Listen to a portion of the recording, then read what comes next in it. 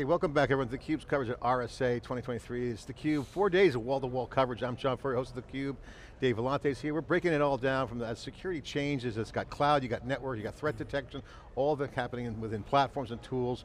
The industry is changing very, very fast. We've got two great guests here to break it down for us. Derek Manky, who's the Chief Security Strategist, Global VP of Threat Intelligence with Fortinet's FortiGuard Labs. Great to see you. Thanks for coming on, Derek. Yeah, it's a pleasure. Thanks for having me again. John Baker, Director and Co-Founder, Center for Threat Informed Defense at MITRE and Ingenuity. Great to see you. Thanks for coming on. Yeah, thank you. Thanks for having me. Okay, you guys are the experts on threat detection, so are we under threat right now? What's happening in the network? Are they all secure right now?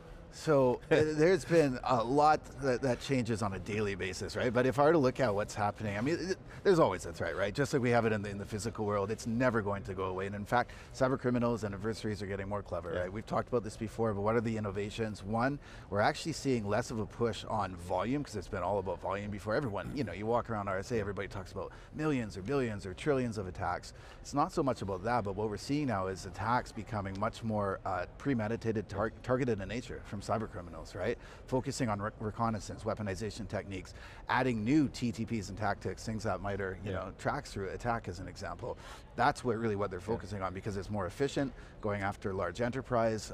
You know, the profits are higher for cyber criminals. And we're seeing them adopt, when I say them, cyber criminals now adopting or acting very much like APT groups. So, yes, I would say we're under threat because the threats are becoming more targeted in nature. For the folks watching, we do a lot of segments with Fortinet. They come out with all kinds of information, always checking in on us, taking care of us. But the big collaboration conversation, John, I want to get into it, and is about sharing information. Collaboration in the industry is a big part of this RSA. What do you guys do over there, MITRE? Take a minute to explain what you do, and then talk about the role of how people are collaborating in security. Yeah, absolutely. I mean, so here we are at RSA, the theme Stronger Together, right? And I think that theme could eventually be, it could be our tagline at the Center for Threat Informed Defense. At the Center for Threat Informed Defense, what we try to do is bring together sophisticated cybersecurity teams from around the world to identify and solve hard problems. And we do that with, you know, Fortinet and Derek as one of our research partners there, coming together, bringing in this diversity of perspectives, diversity of kind of the challenges we face to hit what are the most impactful problems that we can solve, and how do we do that in a way that helps the entire community. Right, you know, Derek was talking about sort of reuse of adversary TTPs.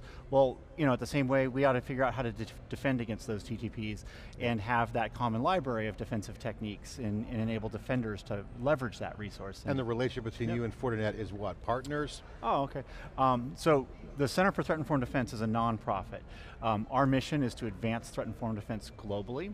We have 30 member organizations, a couple of different tiers. Fortinet is one of our research partners, or a member of the Center for Threat Informed Defense. They work with us, you know, I say we collaborate in 4 ways at the Center for Threat Informed Defense. We collaborate on what we do, how we do it, actually doing the work, and actually sharing in the funding for the research program. And so, awesome. Derek has a huge role in that. I want to get your take on this. We've had many chats on theCUBE. You guys are very adamant. You're on the grid. You guys are watching everything. You share it publicly. This is a big part of the collaboration, sharing, but also getting the data. Yes, getting the data and getting it right. There's a lot of data out there, right? And so I actually look at the work that we're doing, and what the center is doing is advancing it's really the backbone, right? You have to get this right. It has to be structured, it has to be designed, eventually standardized, right? Open source, open to the public, things that are up on GitHub as an example. Make it available to the industry so that it can be adopted, because otherwise it's a high barrier, right? I mean, you can give me a data lake and say, Derek, do something with this. I might have my own ideas.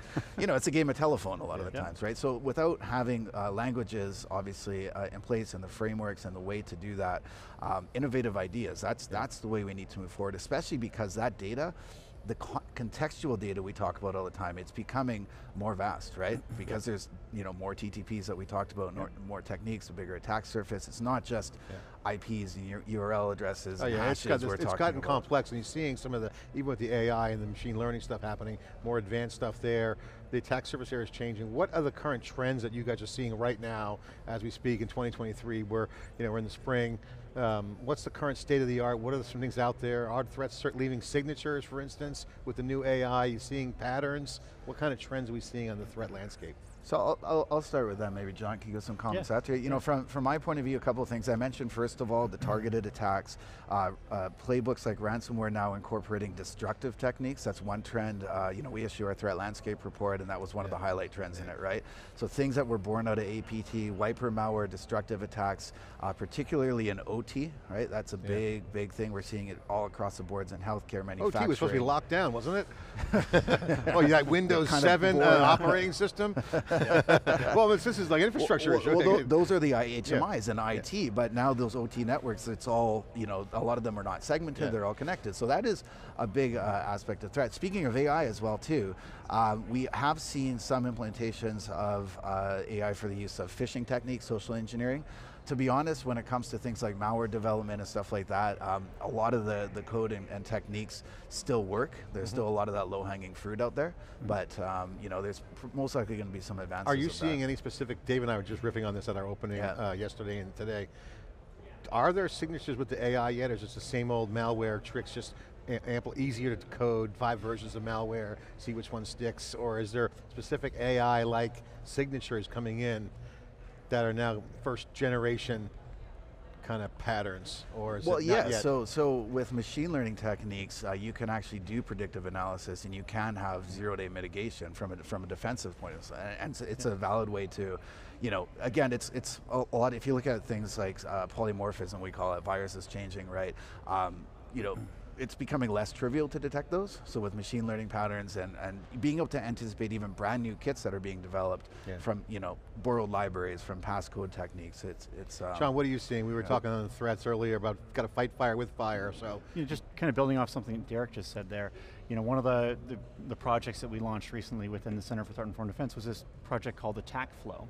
And you know, what we're trying to do is, you know, over the last few years, you've probably seen this trend of organizations shifting from, you know, kind of chasing indicators of compromise or IOCs towards understanding adversary behaviors and trying to figure out how to defend against those behaviors, kind of moving up the pyramid of pain, right? So with Attack Flow, what we've done is we've created a model for you to capture and describe a sequence of adversary behaviors, right? So if you're an incident responder and you're investigating something, you can start to describe exactly what you've seen in that incident, and that then creates this much higher fidelity conversation back with your intel team. So now instead of, you know, talking about several IOCs that you saw, you can talk about the set of behaviors and the details underneath that behavior that probably do include an IOC, right? And the benefits there is the accelerated prevention, right? Well, what happens is it actually allows you to start to leverage that corpus of flows and do things like predictive intelligence to understand, you know, if I'm doing threat hunting, what should I look for next if I see a behavior, and be much smarter about that. It should allow us to create, you know, much more resilient detection capabilities. So instead of focusing on detecting a particular IOC or one specific behavior, we can start to focus on detecting sequences of behaviors. And you know, you start to think about, you know, other opportunities for automation there. It gives you this foundation for, you know, potentially looking into how do we attribute attacks? You know, does this attack look like other attacks that we've seen? Capabilities, and there's so many advantages, like from, he mentioned like the SOC and the analyst perspective, but this also goes all the way up. I mean, it's in the names, threat informed defense. That's what it's about. It can go all the way up to the CISO level, right? Saying, okay, now that I know these playbooks or how these adversaries are moving through the networks, given a period of patterns in the past, this is what we can anticipate. And then, again, from a CISO hat, do I have gaps, right? What are the assets they're most likely to attack? How are they going to do that? Do I have the right preventative measures in place? I think this is the most important area. This is where the hard work doesn't look sexy, but it really pays off huge. Because you think about the value of that. Yeah, you know, what I say within the Center for Threat Informed Defense, when we're doing really well, we're often building resources, capabilities that kind of lay a foundation for innovation for the whole community.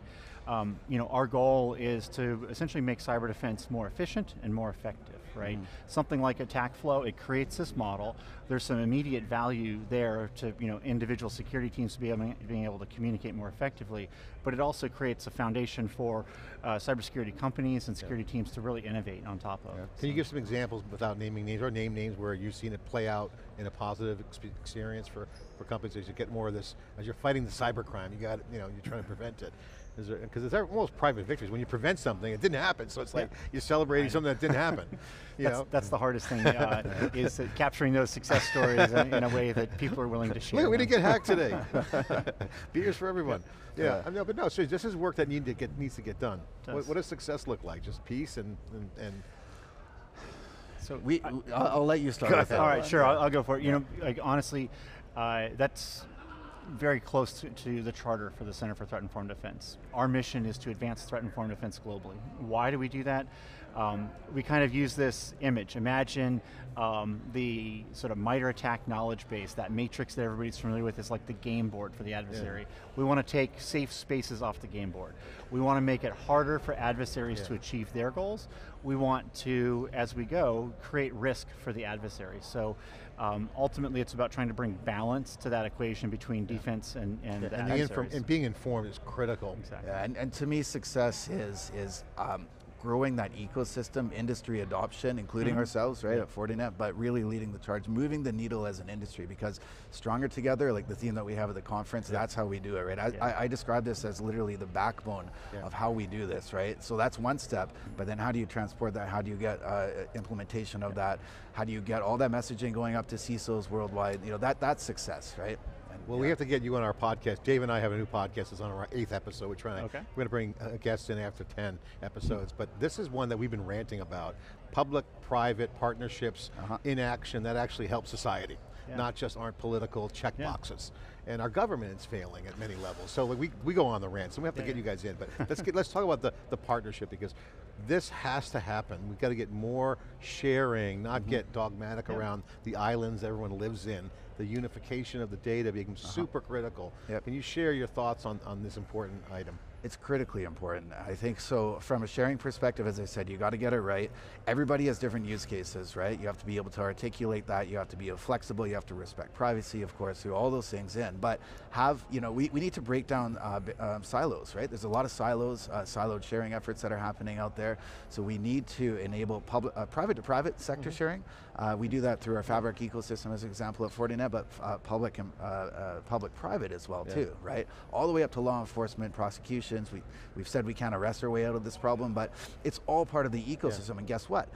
All of that has a direct impact on the citizen, on the consumer as well too, right? And in fact, the consumer also, if you think about these networks and implementing a good security stack, resilient networks, that's all part of that as well. I had a huge argument with the New York Times cyber writer who covers cybersecurity, and I'm like, hey, and her whole thing is, nobody died. I'm like, well, you can't measure it. That's not like someone dropped a missile. the cyber war is under the red line. They're operating freely, and there are people dying from starvation because they got laid off or whatever. I mean, there's all kinds of impact downstream, and there's not yet, the doctrine is not yet solved. I think we need more, I'm a hawk on this, I'm like more private-public conversations around the benefit of protection. So I think there's this other thing too that's actually, I think, incredibly simple. We want to make cyber defense more efficient and more effective, right? And if you want to become more efficient, you need to kind of recognize that you don't need to have a half dozen or hundreds of teams solving the same problem in isolation, right? Within the Center's research program, that was kind of one of our motivators. We had organizations reaching out to us saying, we're looking at this particular problem, is anybody else doing it? And we knew of others, and well, let's get together and solve that together once, benefit from each other's perspective to hopefully solve it better, right? And let's make that available for the whole community. And so some of the stuff we've done, it's created a foundational resource that's used by literally thousands of security teams around the world.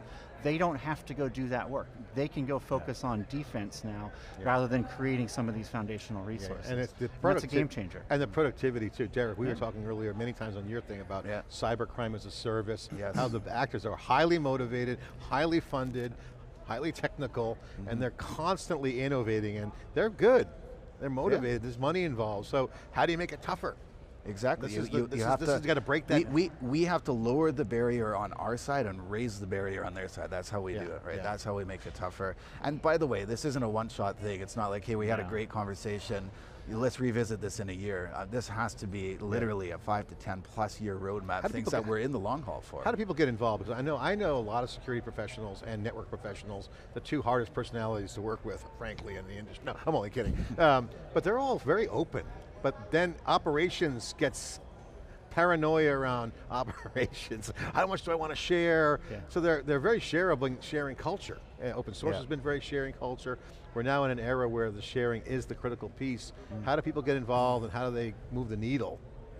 Yeah, well, so within the Center for Threat Informed Defense, one of the reasons we built ourselves and kind of designed the business model the way we did was we wanted to kind of identify the barriers to collaboration and kind of knock all of those down. So our kind of motto is we kind of deal with that pain up front. We have a membership agreement, you join as a member, and that handles how do you handle intellectual property? How do you deal with sharing sensitive information? Yeah. And so, if you join as a member, you're now under this common framework for doing collaborative R&D, so that we can then, instead of worrying about legalese and that sort of thing, we can focus on what's the next problem to solve and put our resources and effort there, right?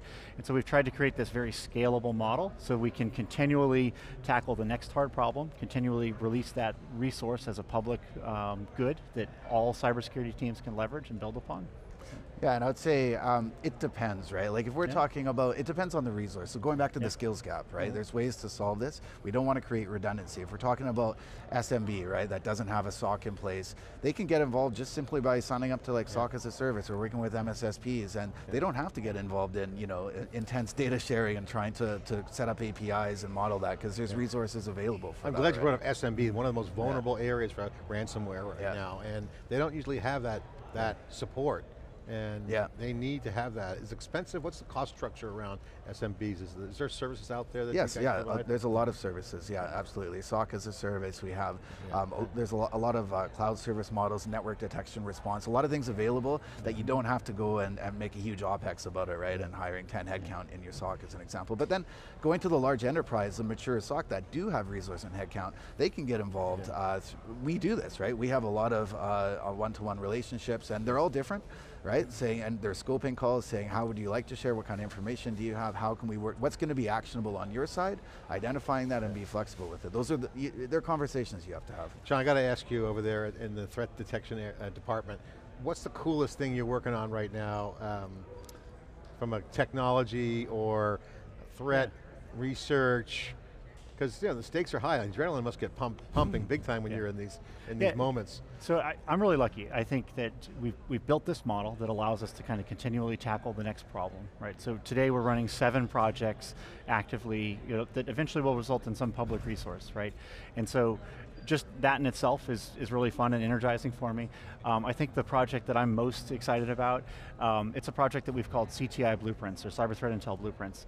What we're trying to do is work kind of upstream to help all of those organizations that create excellent threat intel products, make those much more actionable and easier for consumers downstream to actually do something with. And so the project puts together some guidance, some templates, some tooling to help threat intel producers create those actionable resources.